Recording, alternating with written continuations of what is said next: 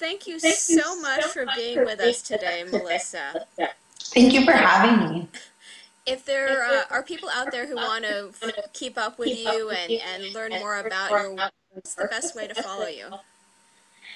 So one more thing I'd like to say before I go is just kind of my shout out to everyone who's listening to advocate for your kids. So I meet a lot of parents who, and I used to be a school teacher, so also working with parents in the school system who are shy to talk about it. It can be very isolating. It can, people can, kind of treat you like you're nuts.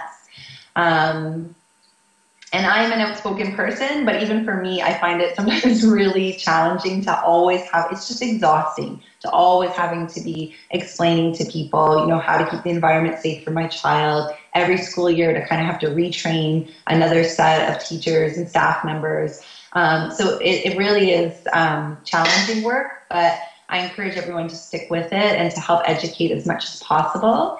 To start a support group in your neighborhood. If you ever need help with that, I can, share how I did that here, and just,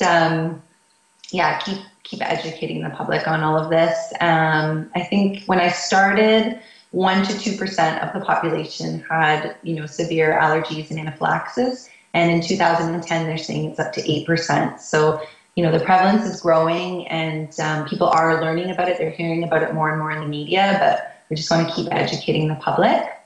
If you would like to contact me, my website is www.theallergymom.com. And that's probably the best way to contact me, through the website. So, thank you so much, Melissa. Yeah, thank you for your time. Appreciate it. Great.